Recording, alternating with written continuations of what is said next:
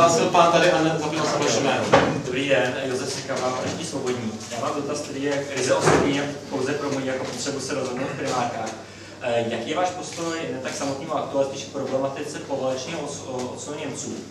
Nemyslím jako jestli vůbec, ale jestli myslím, že to jako má smysl se k tomu vůbec vyjadřovat, nebo jestli to bude jako událost, která jako je a je součást nějakého většího celku a jakýkoliv komentář jsou zbytečný, abych to jako urychlil.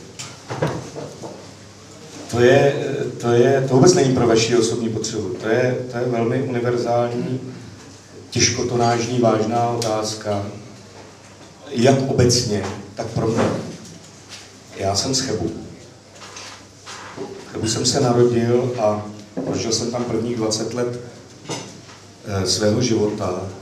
Dodnes do Chebu pravidelně jezdím. Loni mi tam umřela maminka, táta ještě žije. Mám tam 2 bratry. A z historií, bolestnou historií těch míst jsem se seznamoval a prokousával jsem jí tak, jak jsem nabýval na rozumu. Postupně, krok za krokem. Pro mě to není vůbec neutrální téma, pro mě to je zásadní a bolestný téma. A čili něco si o tom myslím určitě víc, než bych uměl říct v jedné větě odpovědi na vaši otázku. A co si myslím, že s tím dnes co dělat s mnoha jinými věcmi, které se staly. Nám nezbývá nic jiného, než co nejlíp žít a mít co nejlepší vztahy a chovat se podle co nejlepších zásad. Jako jaké jiné recepty můžou existovat. Žil jeden velmi vážený chebský občan, pan Antonín Hart, který byl odsunut v roce 1946 z Chebu v době, kdy tam vlastnil cihelny.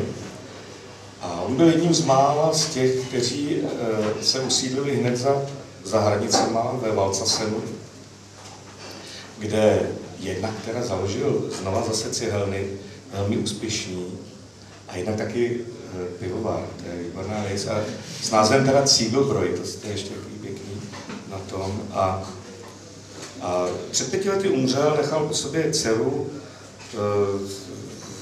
vůbec není ošklivá teda a je svobodná. A ta má na starosti ten pivovar a bratr má na starosti ty cihly, ty mě asi tak nezajímají.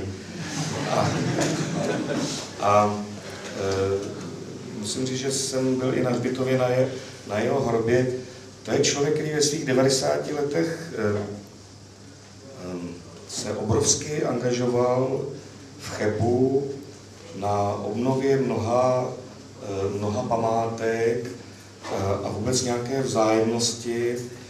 Je nositelem čestného občanství města a je to člověk, kterého nikdy ani nenapadlo z dějinných katastrof, tragédií bolestných vyvozovat pocit nějakého národa.